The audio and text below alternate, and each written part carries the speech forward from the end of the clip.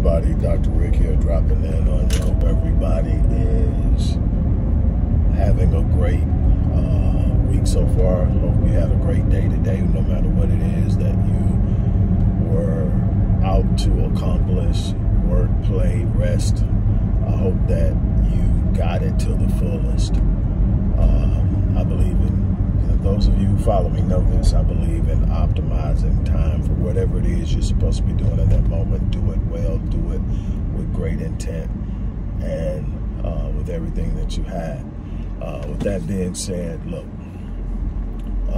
we are still in the middle of a fundraiser for the work we do in the community. Everything from programs with our youth, Black Men Lead, Restoring Ghetto's Forgotten Daughters, our young adults, which both of those programs also apply to. Music is Life, where we're teaching music as a means of creativity, self-confidence, and so much more. The Black Community Empowerment Initiative, our research arm and our think tank arm, one of several Black think tanks in America, just 3 that I'm aware of. And we come up with solutions. We've been doing this for a couple of decades plus, and we're still going strong. I've done thousands of hours of research. I've overseen thousands of hours of research, and we're still moving forward. We have to be better prepared. So again, we want to ask that you support the work we do so that we can continue to do it and that we can actually take it to the next level. I'm going to talk about 2 things real quickly here, because they're centrally focused, and it basically comes back to a common conversation that I'm going to be having with you guys moving forward. But first of all, the senseless murder of PnB, Rocky. I think that's his name, PnB Rock, the rapper. I think he's from Philly, out in LA. What everybody who goes to LA wants to do is head to Roscoe's. Been there a bunch of different times over the course of my life visiting LA, which I did a lot in the late 90s and the early, late 90s and the early 2000s. One thing you got to know about this particular Roscoe's, the original Roscoe's, it's not in Melrose, it's not on Melrose, it's not on Rodeo Drive, it's in South LA, and it is what it is. What I want to touch on briefly is something that I think that Jay Prince probably put as clearly and only as he could. I'm not trying to mirror what he said or how he said it, but basically there are a lot of people out there now going after his girlfriend, saying that she basically got him killed because she was on Instagram, which gave away her location, and you know, it is what it is. All right. As someone who's been around the game and been in that arena for a while, I grew up in the music industry. Decided I would take the athletic route and the business route, and so my brother's still a recording artist. My nephew, my oldest nephew, his oldest son is the drummer for the rapper Toby Inigwe, and they're on tour in Europe right now. I mean, so I've been around this stuff forever. Odyssey Project and Odyssey Media Group is actually the birthing and evolution of Odyssey Entertainment. If anybody's ever been on my Facebook page and go down, you'll see a photo album that says Before the Transformation. And so I've been in this game, and let me tell you something, the game is unforgiving, and when you're in the game, you need to know the game. But a lot of times what you have is a bunch of people who are living lives that they may not really truly understand, or playing games in a sense, and I don't mean playing games like playing, I mean playing in a game that they don't truly understand to the fullest. There are just certain things you don't do. I think Jay Prince pointed it out. You don't roll up. I mean, it's gotten to the point, you got to remember that Nipsey got killed on his spot. And so the idea that I can roll like I want to roll in my hood, you know, on my set, on whatever. That is not necessarily the case now. Like Jay said, the wolves out there trying to eat, and a wolf is not at one bit at all concerned with what type of person you are, if you good peeps or whatever. A wolf's only concern is eating. The lion's only concern is eating. A predator's only concern is eating. They're not worrying about you. From what I understand, another mistake the kid made was he didn't give it up. Somebody runs up on you, put a gun in your face, give it up. Give it up as quickly and as unabruptly as you possibly can. Ain't not a damn thing on this planet worth your life. Your family's left behind now because you're trying to hold on to something. You got to believe that when these cats put that heat in your face, that they don't have problem giving you all of it. All the smoke you want, they will give it to you, and you're going to give it to them and they're going to take it. You might as well give it to them, live to fight another day. But here's a bigger thing. When you rolling off your set, off the space where you're comfortable at, off the space where you've got the type of protection that you should have in order to be wearing that kind of money around your neck and on your wrist and in your mouth and on your ears and wherever else you was wearing it at, you got to have the right type of security that's going to sit up and say you good. If you don't have that type of security, leave that shit at the hotel room, locked in the safe. Put it on when you go out to wherever it is you're performing at or whatever you're doing that's got you on the move in this town. But understand, there ain't too many towns where they don't get down. I mean, you go almost anywhere. If a cat catch you slipping, you out of there. Now, do you need to have talks with your ladies about proper protocol when you're on the road? Absolutely. Don't give away our spot. Don't do this. Let me tell you something. I'm pretty sure that everywhere they've gone, that's been her MO. You know, hey, we here, we doing this, blah, blah, blah, blah, blah, blah. And that's been it. And, you know, and nothing's happening. And obviously, he hasn't said anything to her about it because she's still doing it. I don't think that blaming her for an unfortunate incident, you blame the cats that rolled up on him. You blame him being bright and loud in a place that he did not control the environment. You know, I'm not one that's going to sit up and say, hey, man, it's her fault.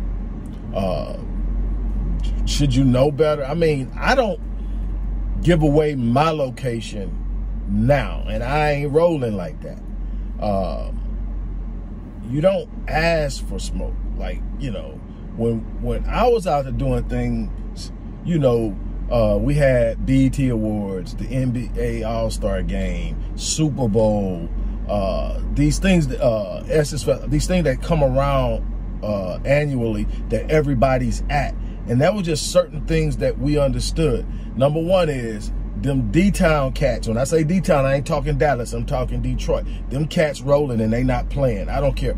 Every big event where it's going to be ballers at, these cats at, and they handling business. So you understood how you move, how you act, how you get around, how you do it. And then you got to understand, in every town, there are cats like that, that's hungry, they don't have no problem. Life ain't going the way they want it to go. Nobody's there mentoring them. Nobody's there helping them. Nobody's there showing them a different route. And all they see is street. All they see is lack. All they see when you roll up is opportunity. And what are they going to do? They're going to come get you.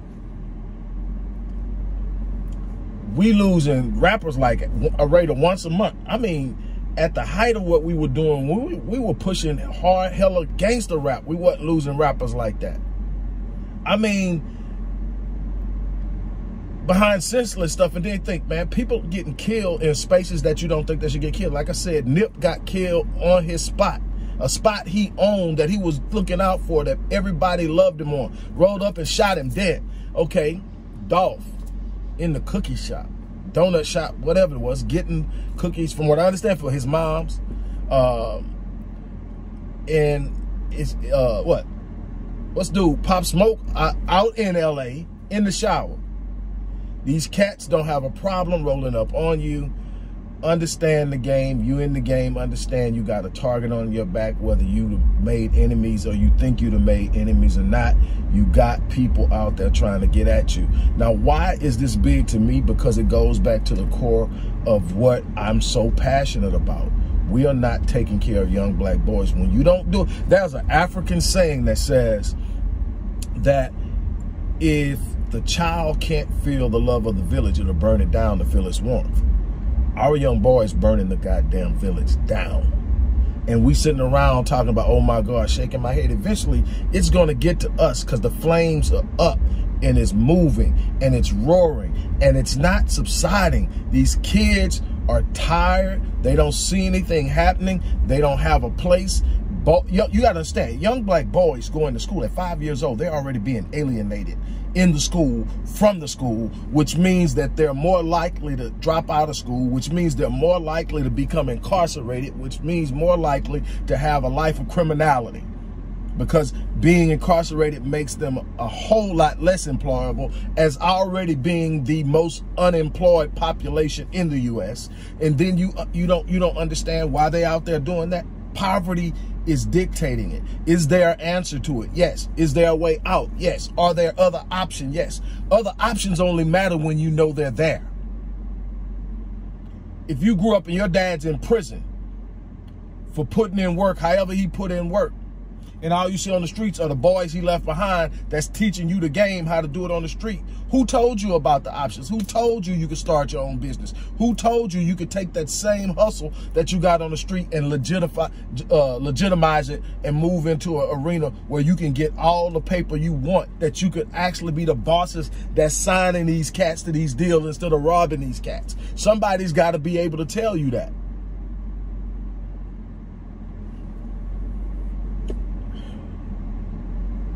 These kids matter, man. That's why I mentor as many as I mentor, because they matter. That's why I have the program set up to socialize, because they matter. And they don't matter just because they matter to me. They matter because they're our future. You can't keep saying the children of the future and then think black boys aren't a part of that.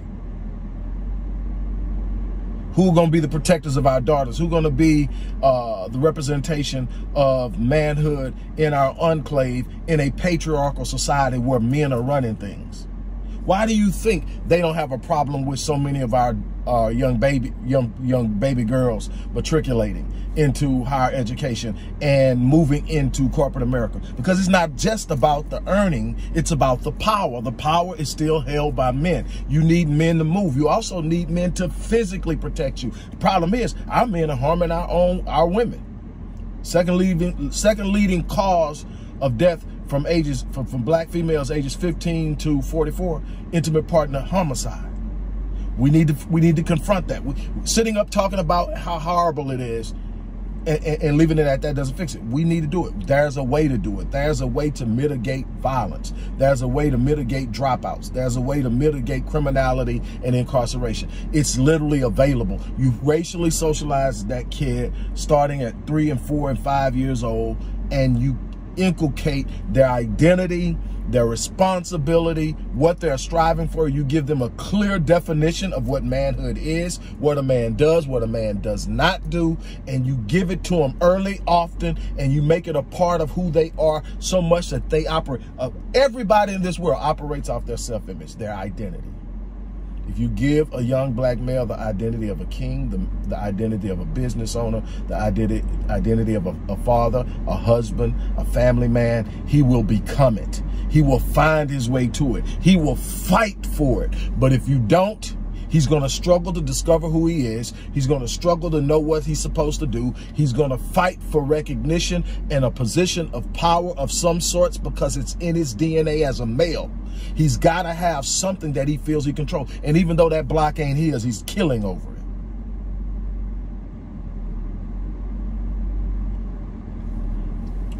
We've got a lot of work to do. That's why the programs we have are so important. Now, move on to something a little less, but still significant. And I'm going to try to do this briefly because I'm preparing for a meeting here. But hey, check this out. Everybody is losing it one way or another over this Little Mermaid thing. There are a number of different perspectives and viewpoints. The simple question is it important to have black representation in characters and roles of beauty, of majesty, of power? Absolutely. Here's my thing. Why not create our own? Why not take ownership of something ourselves? Why do we feel we've won because Disney does one of the best marketing moves I've seen in a while, where they take it and they give us what we want? And they knew, trust me, what you got to understand is companies that big, and definitely in media understands behavior. Media understands what drives behavior. Media understands what people are looking for. Media understands how to make them move and change what they're doing and how to get the most out of a situation. Trust me, before they ever made the decision to cast whichever one of the little Bailey girls that is, I get them confused. I don't keep up with them enough to know, but it's one of them. When they decided to cast her in Little Mermaid, they already knew we're going to win a lot of black people who have left or who never were a part of our audience, a part of our supporting system, and they're going to come. We're going to retain some whites who it don't even matter. We're going to enrage other extreme whites who are going to be livid because of it, but all that's going to do is bring more attention and drive more black people to support it. And they understand that. They're about the bottom line. Has nothing to do with diversity, has nothing to do with racial equality, because at the end of the day, it doesn't change anything about what's going on. Outside, little black girls have one more black image to look at in a positive light. I would much rather see us create our own print media, our own social media, our own film. And I've been working with a couple of filmmakers and a couple of producers and a couple of actors about ways to get this done. And there's a way to do it. It's absolutely doable, but we're going to have to step out of the shadows of feeling that we need to shine in their space. Let them have their space. Let them have their characters. Let them have all that. That shit isn't what it's about. You know what the real flex is? Instead of having a black character in a white role, a white traditional role, for the sake of saying we've got representation, the real flex is to create an entire system where we decide what we want, when we want it, how we want it, and we cast who we want in it, and we don't have to get anybody's approval sitting behind a desk that don't look like us, because we're doing it. One of the reasons why, regardless of whether I'm in total agreement with something he says or not, that I've always supported Tyreek, is because he's gone out and he's done stuff, and he's done it without having to seek approval or get funding from everyone else. We need to do more stuff like that. One of my friends, Tony Lindsay, is a filmmaker out of New York. He created a great movie. He funded it and produced it himself, brought in a couple of heavy hitter actors. He worked it out and figured it out, got it done, got it funded. And we've talked about ways to make this more common, you know, and without selling out. You know, obviously we've got a couple of black people out there doing some things, and I'm starting to wonder about a couple. I'm not going to call names because I'm not ready to tag them wrong, but I'm definitely disappointed in the way that Tyler Perry has played his hand. He created a very powerful space. He created something that says, I don't need you. And then he just basically turned into a trauma meal. Where's the power at? Where is the love at? Where's the healing at? All of this trauma, all this bull crap. And my thing is, I'm all for entertainment. I'm all for diversity. I'm all for embellishment. But there has to be something that shows the reason I did this was for healing. The reason I did this for power. I did this to get here, but this is what I want to really give you. I want to laugh like everybody else. I enjoy laughing. Matter of fact, anybody who actually knows me tell you I'm probably one of the biggest clowns you're ever going to get in person. I'm steady going the whole time. That's just who I am. I keep everybody laughing. But there's got to be something that governs how we get our laughs. Like I talked about that whole Tiffany Haddish, Ari Spears thing. Nothing funny about that shit. Nothing funny about it at all. And yeah, I'm in that space right now. So if I'm offending you with some of the words I'm using, I apologize. But I'm being authentically and loosely who I am. If you were to sit down and talk to me, I use profanity. Here is the thing that we have to look at is we have to protect our children at all costs. We have to protect our women. We need to heal and protect young boys so they become strong black men so they can be protectors. We can't expect broken boys to become strong, healed, and productive men. Nothing about that even sounds remotely right or proper. So we are out of line. We're out of sync with where we should be. We're not putting in the work. We're not investing in ourselves in the way we should. And we're constantly seeking space in that place. The last time we did this, we got screwed real bad. That's when we were looking for integration. And Dr. King had to admit after it was over that I've integrated my people into a burning building. That we're literally surrendering everything that we own, which is our power, to be able to patronize their businesses. Do you really realize what we did? We had our own movie theaters. We had our own taxi cab companies, our bus companies. We had our own cleaners. We had everything we needed. We were operating. We were building. We were strong. And it wasn't just in Tulsa. It wasn't just in Rosewood. It wasn't just in Wilmington, North Carolina. It wasn't just in Slocum, Texas, East St. Louis, or Chicago, in pockets of Chicago. We were doing it almost anywhere. In the South, on the East and the West, we were doing it. And we had a need to be accepted. We had a need to be able to walk into their diners, into their restaurants, into their movie theaters, get in their cabs, ride on their buses, to the point that we gave it all up. And then we realized we gave up our power, and we were now funding theirs by way of patronizing their businesses, their economy. We made that mistake. So my thing is, okay, congratulations, little Bailey girl. I just don't know her name. I'm not trying to be disrespectful. I just don't know which one is which. And but congratulations on it. I haven't seen it. I'm not saying I'm not gonna see it. You know, my daughter wants to see it. She's gonna see it. But she's going to see it with context and explanation. That's one thing I do with my kids, regardless of age. Context and explanation and expectation. What you should be striving for, what you should be looking for, what you should be aiming at. And I think we need to be aiming higher. Again, I'm not taking aim at anybody. I'm just saying I think we need to be aiming higher. On that note, look, I'm going to get ready to get out of here, get ready for this meeting. Thank you guys for dropping in and letting me talk to you and share with you. On that note, I think that's about it. Once again, thanks, and we'll talk with you guys later.